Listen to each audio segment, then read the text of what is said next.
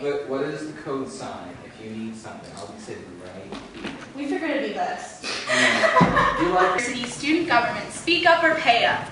Tonight we will be hearing from members of Virginia's House of Delegates as we discuss Virginia's state budget and learn how to impact higher education and tuition at Mason. Unfortunately, the one thing that I am very sure of is that George Mason, in its relatively new history, along with Old Dominion, as I understand it, are the two universities within the Virginia system that are not properly at benchmark. Worse than this year, we're going to lose the stimulus money, and for George Mason alone, that's about $20 million.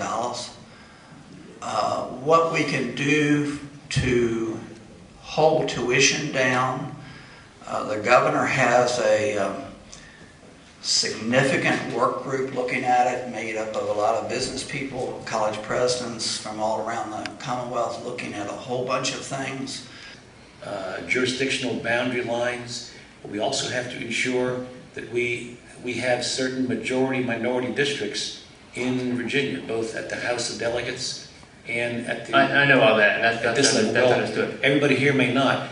I don't know if the public viewing fits in there. You could look on the website right now and find that, like, my district is almost double the size that it should be. That's because your district was enlarged 10 years ago. Excuse me, No. I would just like the delegates to answer the question. Sure. So just let them answer. It wasn't All right, enlarged. Every district had roughly the same number of people. I would definitely say it turned out better than we could imagine. Like, I mean, look at all these students that just came out. Like, usually, you know, people are in class at this time, and it's definitely one of the best turnouts we've had for a student government event on a Tuesday night, and I'm very proud of what student government has done with this event. And we're strongly hoping to engage in more lobbying efforts with the General Assembly come February, and we feel this is a wonderful stepping stone in that direction. I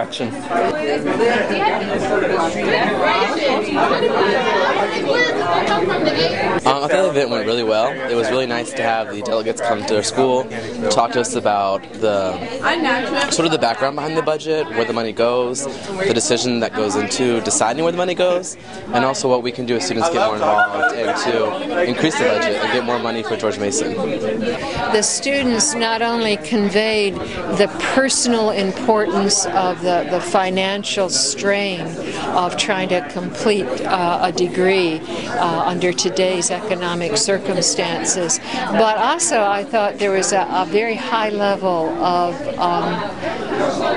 I'll use the word intelligence, but that there weren't simple answers, that all of this had many elements to it that needed to be addressed, and they were really digging in to figure out how to be most effective and what to be looking at.